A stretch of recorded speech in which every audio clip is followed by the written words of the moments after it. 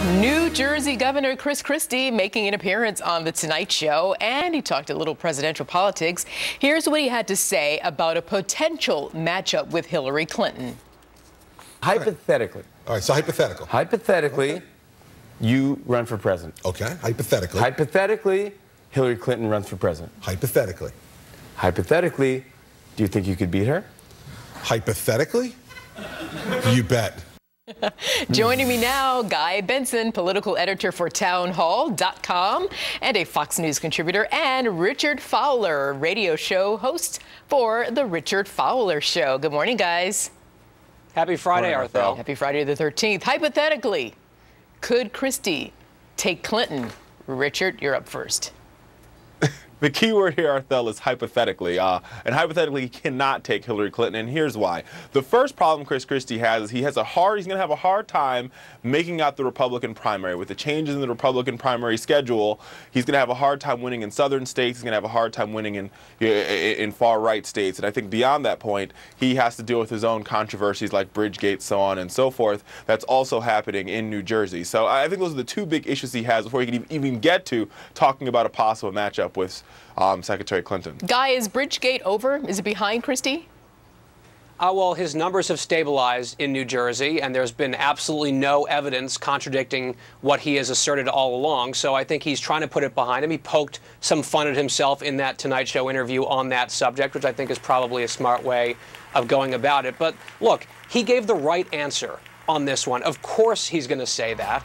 And I think no one's disputing, or I'm certainly not going to dispute, that Hillary Clinton is the front runner in the 2016 race so far. But as she learned in 2008, that status is not permanent necessarily.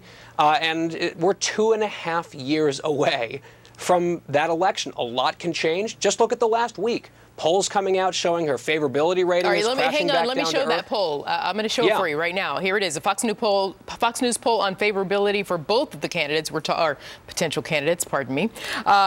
Hillary Clinton favorable 54%, Chris Christie favorable 33%.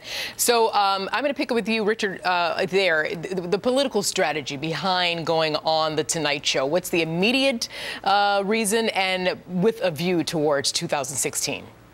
You think? Well, Barthel, I got to tell you, if I was Chris Christie's advisors, I would definitely do the Tonight Show interview. It was a great ideal. He has to bring up his favorabilities, but the reason why his favorabilities are so low has less to do with the fact that people don't like him and more to do with the fact that he's a very low name ID compared to Hillary Rodham Clinton, who's been in the media spotlight for almost 20-some-odd years. So what he's going to have to do here is find ways to continue to put himself out there, poking fun at himself, poking fun at his weight, poking fun at Bridgegate, to continue to build a personality for himself that could, that could translate in every single state and across the American electorate. And so I think it was a great idea for him to do this, whether you're a Democrat or a Republican. So, Guy, we're going to play that video again of Governor Christie on The Tonight Show, dancing, or kind of whatever you want to call that. It was pretty funny. Here it is. Whoa.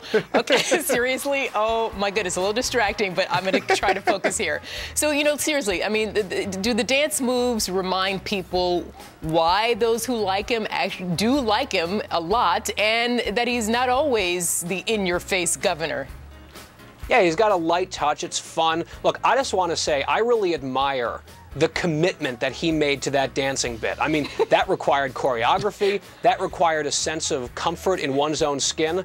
I mean, for the benefit and, frankly, taking pity on potential onlookers or bystanders, I generally never dance, period, let alone on national television. So that was a fun moment. I think that's the type of thing that he or any Republican ought to be doing. You have to engage in the culture and not always take yourself so seriously, because the American people want to relate to someone before they vote for them for president. 10 seconds to chime in, Richard. I completely agree with Guy here on this one. I think one thing that the American people like is a candidate or a president they can have a beer with, they want to have a beer with, and I think that's exactly what Chris Christie did here in this particular dance bit. I would dance on public television. I don't know about Guy, but, hey, no chance. It's Friday the 13th. That's a whole other story, another segment. I'd dance on national television, take both of you on. How about that one, Richard Fowler and Guy Benson? Bring it. Thanks, No guys. one needs to see that. Thank you. Dance challenge made. Take care.